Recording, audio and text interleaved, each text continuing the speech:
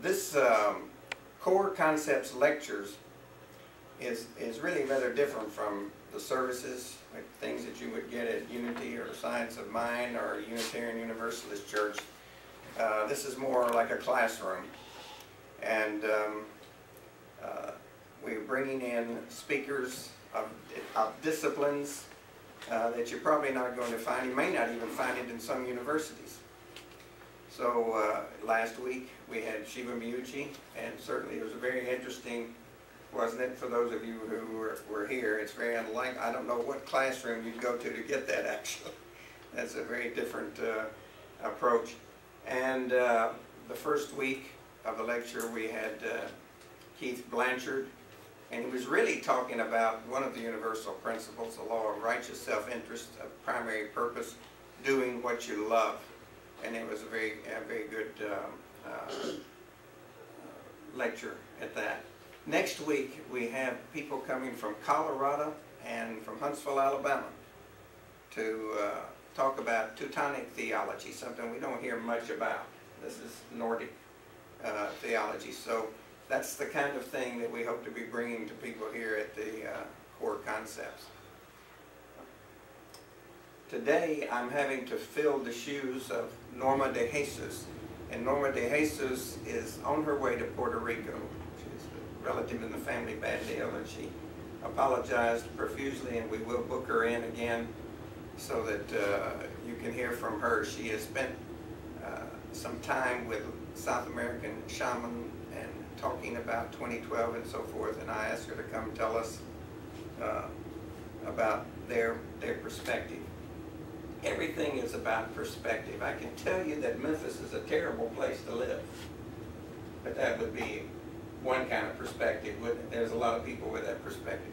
And then I could tell you that it's a great place to live, that it has so many unique qualities, and that'd be another perspective. So what I'm going to talk to you about tonight is my perspective, all right? And you have to take it as that. It is my perspective, all right? Some years ago, the film The Secret was produced.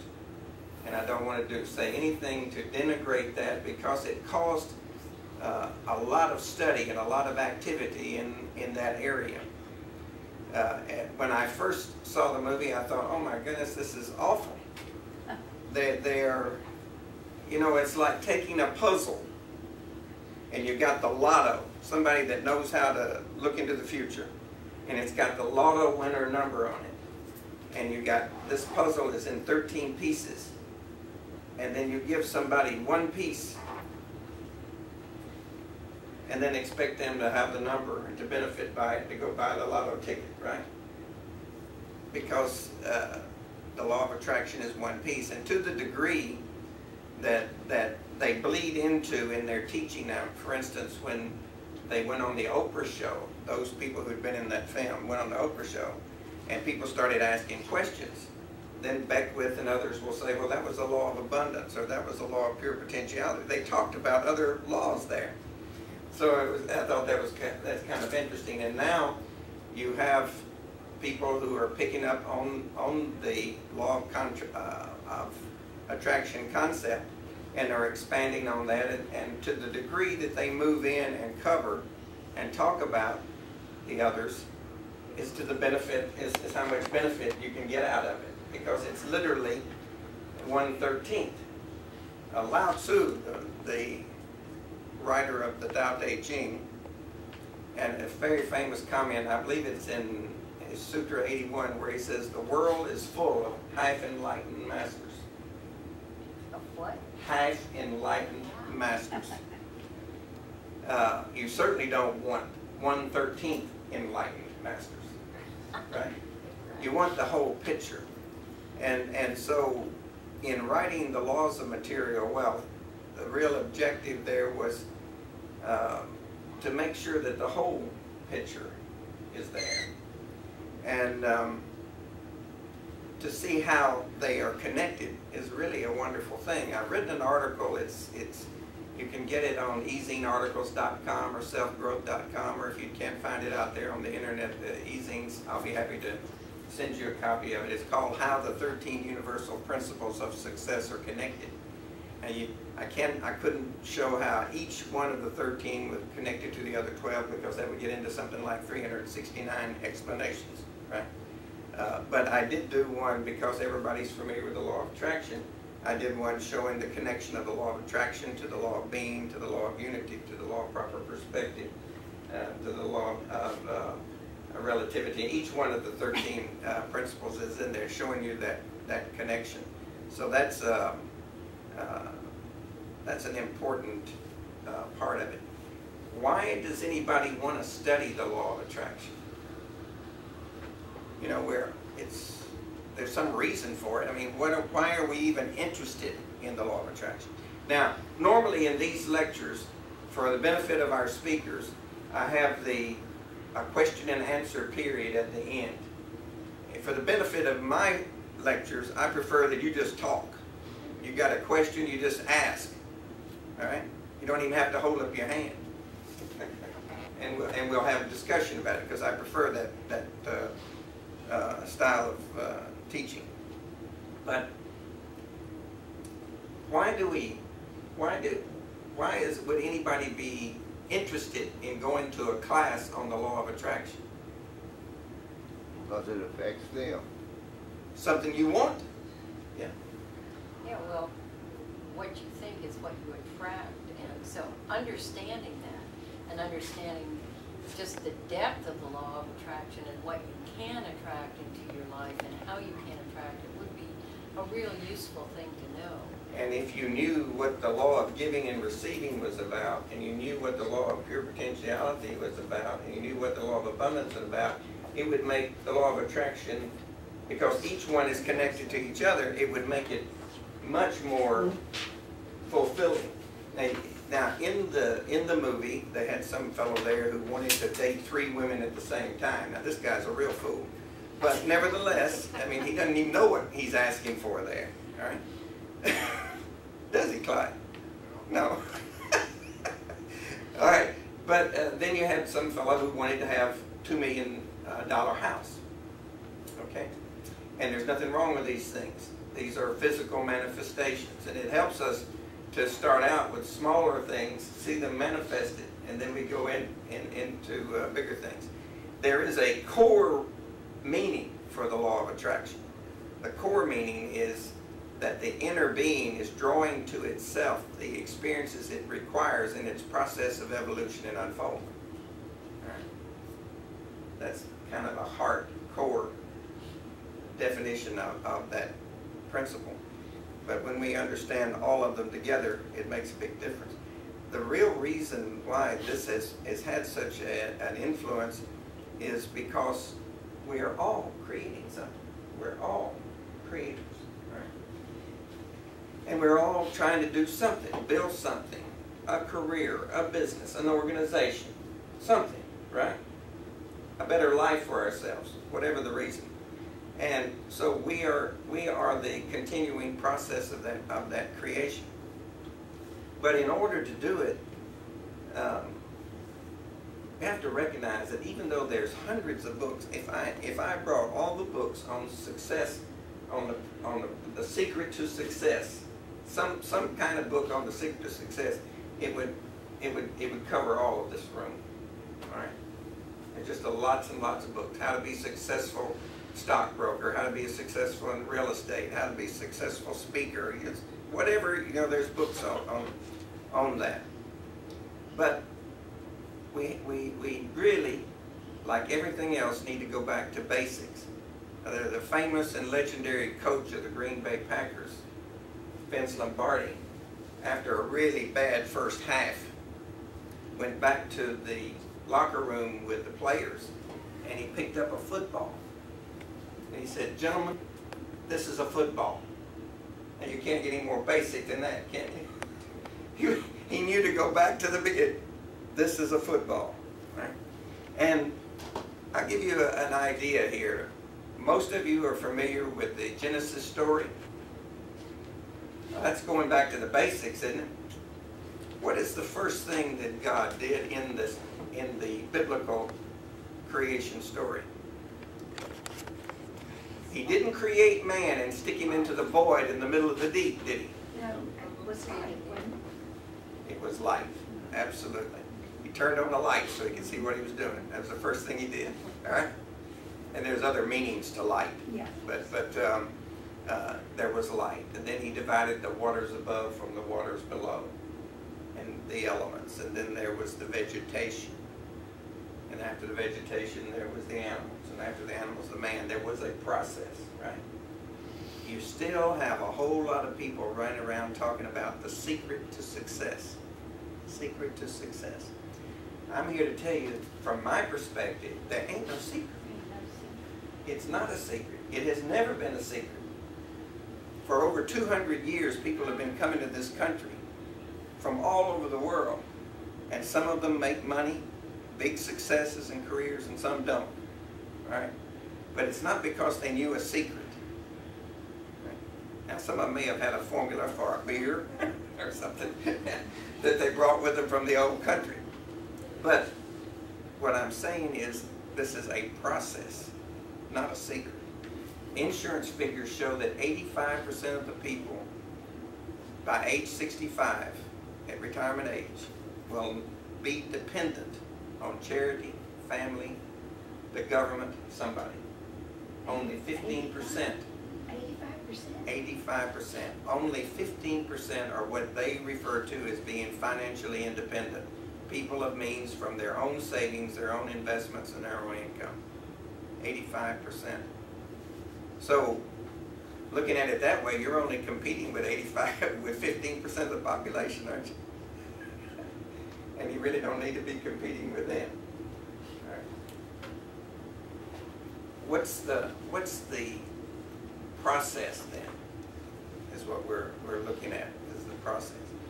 And in all of these books that I mentioned being put on in here on the secret to success, lay them out on the table. All right, they're all saying essentially the same thing. If you analyze it, if you break it down, they're all saying that you got to know what you want, you have to design a plan to get what you want, and you have to have the desire to see the plan through. Some of the books, like Think and Grow Rich, for instance, put a lot of emphasis on having the persistency and the consistency to see the plan through. All right? Some people think that if they could just find a plan, if they could just get some help and design some kind of program, that everything would be all right. I think the most difficult thing for a human being to do is to literally is to know what you want. Very difficult, because we determine what we want by deductive reasoning. We say, I don't want to go to prison, I don't want to be sick, I don't want to be alone, I don't want to Be poor. don't want to be poor. We know all these things, and then from that we got a little bitty window of what we do want. All right, we begin to get a little picture there. And for instance, they just had a class in here tonight on doing a vision board. We don't spend any time really thinking about what we want. Most of us don't, right? And this makes knowing what you want almost impossible. How do you know what you want if you don't know who you are? If we don't know who we are, who we really are, what we are. So this was really the underlying reason for writing the Laws of Material Wealth, which I put out here for you to take a look at. The Laws of Material Wealth is a personal development program. It has developed in the 7 or so years since I originally wrote this first book. The DVDs have been done, the CDs have been done, and by the way, pick you up a free CD before you leave if you don't have one. All right. That's about 46 minutes explaining what's in this over 2 hours, or what's in the book. All right. The book was written while I was raising capital for new businesses. I was in the venture capital business at that point. And so I used as illustrations people that I worked for in raising money. I changed the names to protect the guilty. Because they were their own worst enemy. The entrepreneur was his is generally their worst enemy. The two things that they had a problem with, and they thought everything was capital, but the other thing that was even more perilous for them was management, because most of the time people go into business wearing rose-colored glasses. It's something they want to do. They get an idea, and they could be the best mechanic in Memphis. But if they don't know how to bring in customers, they don't know how to take care of the customers, they don't know how to invoice the customers, they provide the service, order new products and whatever they have, it's not going to survive. So there's a lot to do in a business. So I wrote that book really for those people that I was working with there. But I had in mind all the time the fact that sort of like a Trojan horse. You've heard the story of the Trojan horse? All right. Well, a lot of people don't care what Jesus or Buddha had to say, but they're very interested in what Vince Lombardi, Lou Holtz, and Barry Bryant had to say. So I wrote the rules of the game. Right? And some people don't care about reading a book if it's not got to do with money. All right. So even though I'm taking these 13 universal laws and explaining them as the 13 universal principles of success, they're really 13 universal spiritual principles. All right, they're aspects of God. And while it's not really possible to go out there somewhere and find out about God, it is possible to find out about God by looking within. And if one can know themselves, if they can identify and verify these 13 principles from their own life experiences, there is a knowing that comes that's very different from anything else. All right? No amount of reading, no amount of books and study will give those answers. And it's not easy. It's not a lot of fun. People would much prefer to go to a conference somewhere and find out about this system or that system or something else, because identifying and verifying the laws from your own life experiences is actually hard work. And it's boring. People don't want to do it. But I can tell you that a few years ago, I got a Honda CR-V. All right. Now, before I got that CR-V, it was just another box on wheels. She's got one. She's got a Toyota. Mercedes-Benz makes them. Volvo makes them. Chevrolet makes them. All right. They just, if you look, if you're not paying attention, you walk down the road, you'll see 15 or 20 of these SUVs pass. All right. And I hadn't paid any attention to a Honda. It's just another one. But as soon as I got that Honda, every time I would drive up to a red light, there was one in front of me, one beside me, one coming from across the street on the other side. They weren't making more CR-Vs. I just became aware of it. If you can go through this process of identifying and verifying the laws in your life experience, then everything that's happening, you'll know what it is. You know where it's coming from. It's not a big mystery.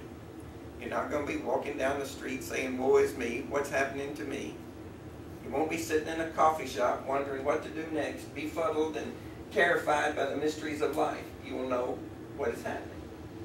And then if you're in the coffee shop and you're looking at anything to do with the laws, what you're doing is looking at planning what you want to do next, not in worrying about what happened.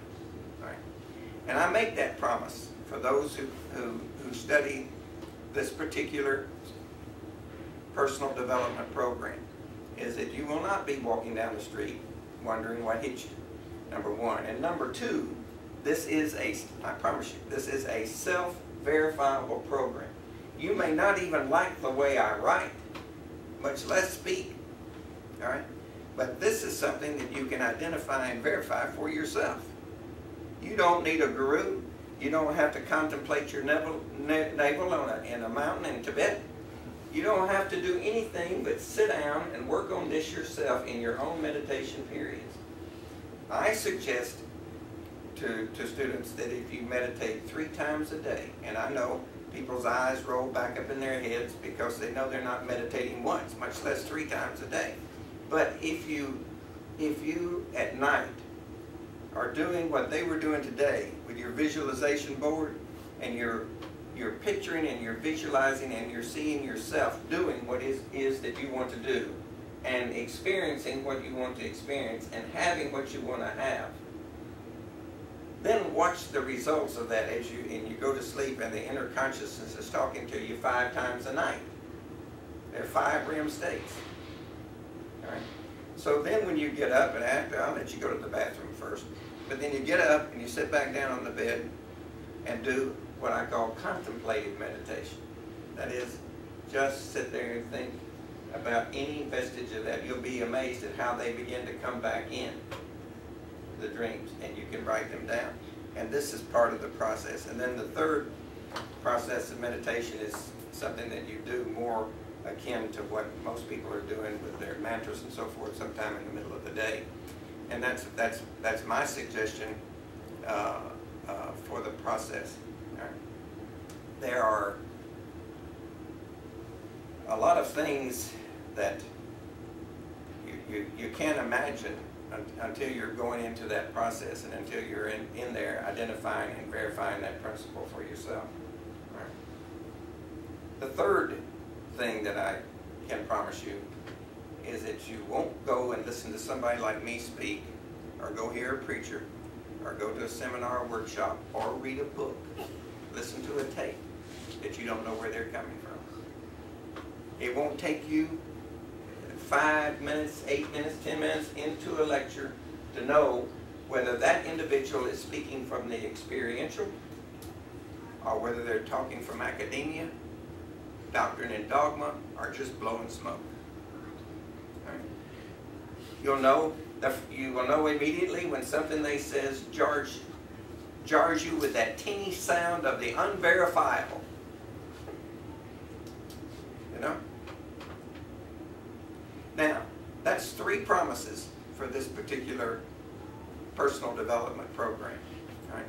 And I don't mean for this to simply be a commercial for that program. We are doing a lot of things with it. We're talking to a lot of people. We're doing CDs, DVDs, infomercials, and all types of things with it, and have a special promotion coming up. But this is very different from any of the rest of my books. The Unity Principles book is focused on what the founders and Emily Cady had to say about each one of the laws. The Mysteries Revealed is about the book of Revelation, which is not about the end of time, but is about the process of moving from fear-based feeling to love-based living. It is a roadmap, regardless of what anybody may say about it. And I know a lot of derogatory things have been said about it. In fact, for 30 years I thought the guy had to be sick, in prison, and on drugs to come up with such a thing. But once you know the symbols and the numbers, and you apply it, it just falls right into place. I didn't have to play with it or anything. In fact, I wrote the 22-chapter metaphysical interpretation in about 8 hours in a C&K coffee shop on Austin Peay Road. All right. Now, it took me a lot longer to write the 3 chapters in the front and the 3 chapters behind, but the actual interpretation of the 22 chapters of Revelation were written there. And an interesting aside from that, I hadn't saved it. I hadn't done anything with it. I just sat there. I mean, it just downloaded. All right. And I had to go make some copies and do some things. And at that point in time, there was a Office Depot across the street. I don't know if you remember that, but there was an Office Depot across from that C&K coffee shop on Austin Peay. And I went over there to make copies. I came back by, and there were cop cars everywhere. Armed robbers had come in from the right side and from the front during that little period that I was making copies. And I didn't have any of it taken my computer. So I feel like that this book has been blessed from the beginning. All right. And then the house that Nemu built is a story in an allegory form. That the Searcher's Roadmap is a book of 63 poems, and the Father Confuser. All of these are very different. The Laws of Material Wealth is the only one that I think is so focused that you can look at it in relation to the experiences that you've had in business or in your job, all right, because you can see it, all right. and we have developed programs that go with it so you can actually experience it as well. The book is using illustrations from my work experience there. The DVD, it follows the PowerPoint presentation, and there's 4 of those.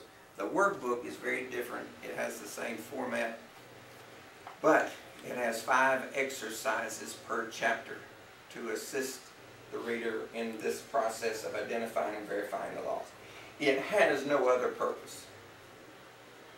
And if it does that, it has done something that is so extraordinary and will be so different for you that it's virtually like a paradigm shift in your life. Right? I expected more questions, but I guess I was so spellbounding that nobody had anything. They didn't want to interrupt me. Do we have any questions about this? No, but I'm wondering why you haven't, you know, I'm surprised you haven't been on the speakers list at several places around town, like Unity. Did you talk out there? Yeah. You talked out there? Yeah, in both Unities, I've done 7-week courses Oh. on these. Yeah, well, I haven't been And, in years. I was yeah, on the we West Coast. We just did one this year at First Unity, and before that I've done 1 or 2 at, now a lot of the stuff was not created during that period of time, but we did them there. And my wife, a little over a year ago, fell and broke her shoulder badly enough that they've had to replace it. And she's recuperating, and if I go out on an appointment, I generally go on one appointment, come right back, check her out, and I go back out on another appointment, I come back, check, instead of staying out. And that's she's doing real well back on it, and hopefully sometime in the early part of next year we can get onto a speaking circuit. That's the plan, but I haven't been able to. I've made a few trips, like to St. Louis, Nashville, and so forth, but it's not very easy for me to travel like that right now. So most of the stuff most of the exposure is going out through our 5 radio shows.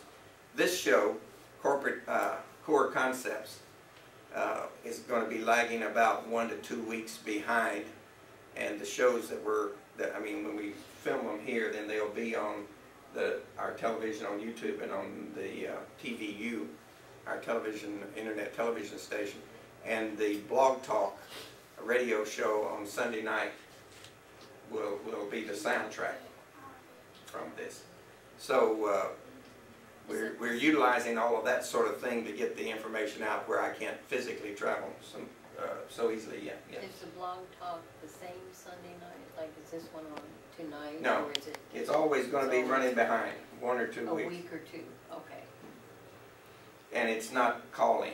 The rest of our shows, the other 5 shows, are all call-in. You can call in and talk live.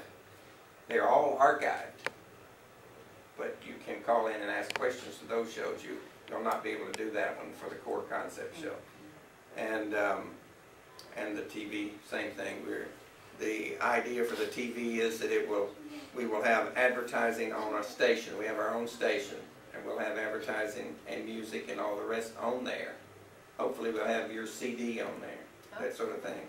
And then we'll have advertising on there, and then it'll have a button you can click on, and then you can go and watch that show, like you pay per view.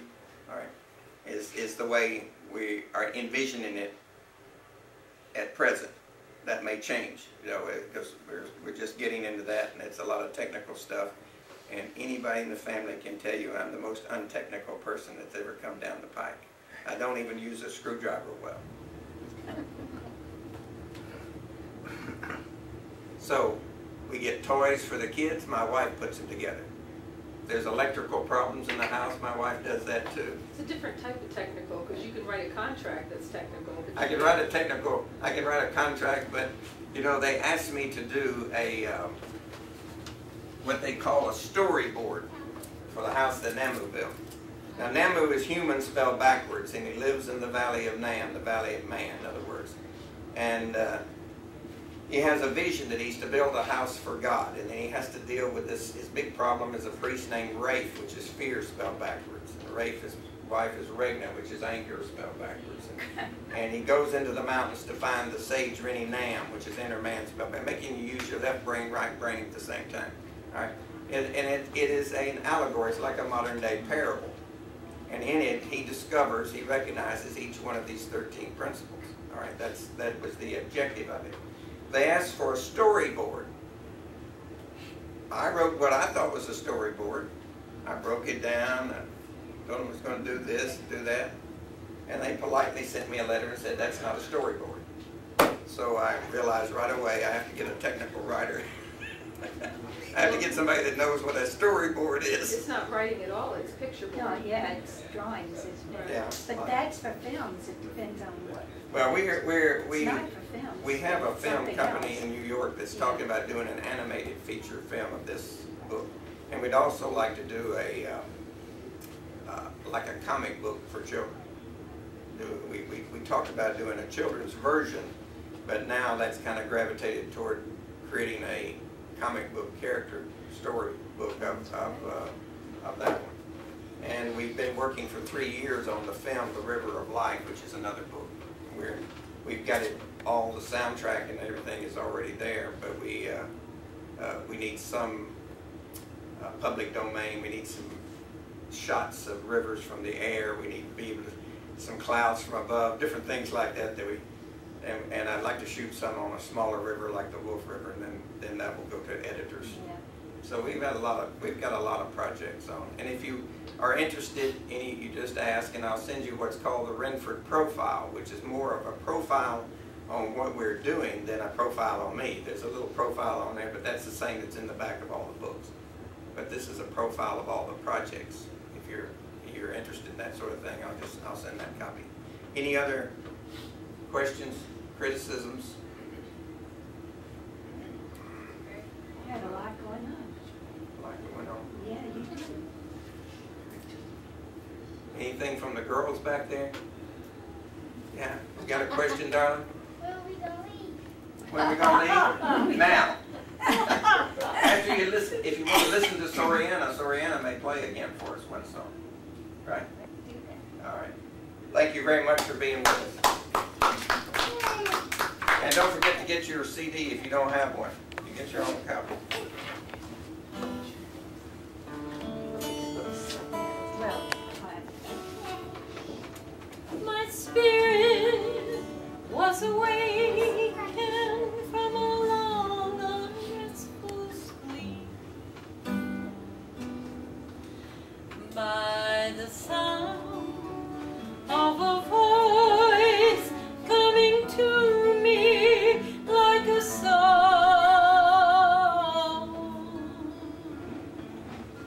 like some enchanted melody of springtime and new life.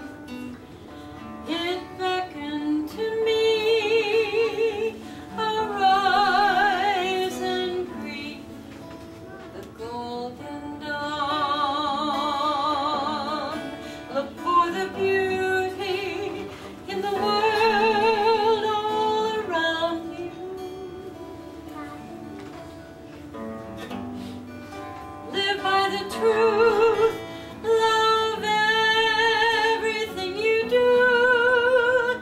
Believe in who you are, you're a bright, shining star. So trust your heart, let your love shine through. I was taken by this gentle calling, stirring my ambition to taste the nectar of the flowers of my dreams, to follow where it leads without doubt or hesitation, like a leaf blown on the current of a swiftly moving stream.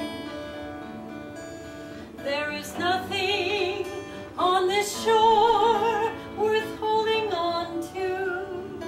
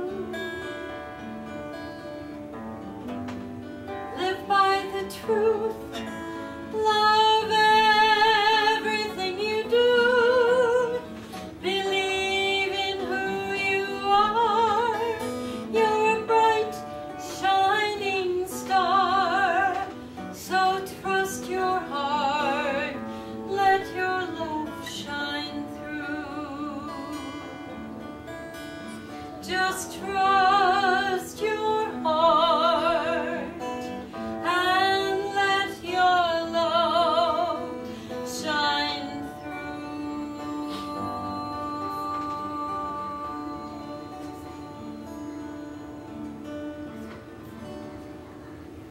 Thank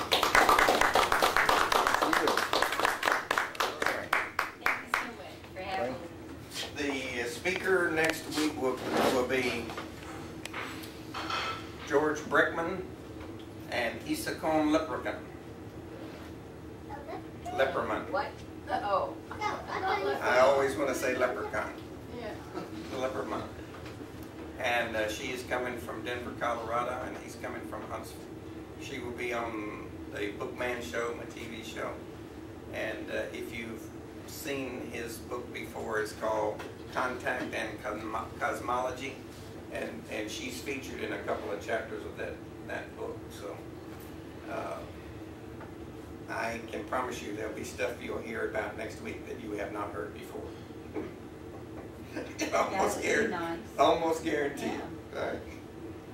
It's very different approach. There are some similarities, of course, between the Eastern and Western philosophies and so forth, but we've heard about the runes, we've heard about Odin, but there's just a lot more to it than that, and you'll get some of that next week.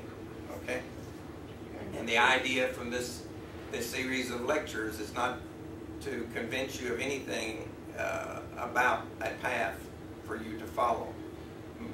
What I'm focused on is that if you identify and verify these principles from your own life experiences, then you will have turned on the light so you can see the door, so you can go through whatever path that you want. It's my personal opinion that we don't need religion or any of these things, that if we focus on that path alone, that's quite sufficient. But many people need something else. And whatever you feel like your need is, that's your path. And with that knowledge, that knowing from identifying and verifying the laws, it puts you in a totally different ballpark, you know. It's a paradigm shift. Anyway, thank you very much for being with us today. I'm sorry that Norma de Jesus could not be here because she's very interesting. I've heard her talk before, but we'll schedule her back in as soon as we can. Oh, I was just going to say, you don't have any clues about what she said about 2012. That's what It's we were. almost over. Well, Was she going to speak about that? if you listen to what a lot of them are saying, it hasn't begun and won't begin until the last day of the year at that time. But she'll be able to talk a little bit about what the shaman are saying, and there are a lot of different groups. I thought it was only that one group that are sort of sequestered somewhere in South America, I think northern part, that put out that idea that something is going to happen. It was from the Mayan calendar, but there are quite a few different groups talking about certain types of changes, not necessarily catastrophic geological upheaval, but density shifts and people moving from one density or vibration area to another. There's a lot of different things, but it'd be interesting. What I heard her talk about, I thought was interesting enough to invite her. Sounds good. The reason I mentioned it is my friends keep saying, well, Gloria, what do you know about 2012? And I said, you know, and I don't believe there's going to be a catastrophe. Finally, some of us said it's just going to be some changes that are notable. Could be. The Searcher's Roadmap show, the first one that we did, it's been going for about 3 years on the Blog Talk Radio, and I've got a card here with that address on it. That Searcher's Roadmap show has been taken up by Keith Blanchard, the one who spoke here the first day, and he's been bringing people to the show that have some input with regard to 2012, run up to 2012. So that's in the archives. Keith Blanchard, Searcher's Roadmap show. you could probably pick up some of that if you wanted to. Anything else, anybody? Okay. Thank you.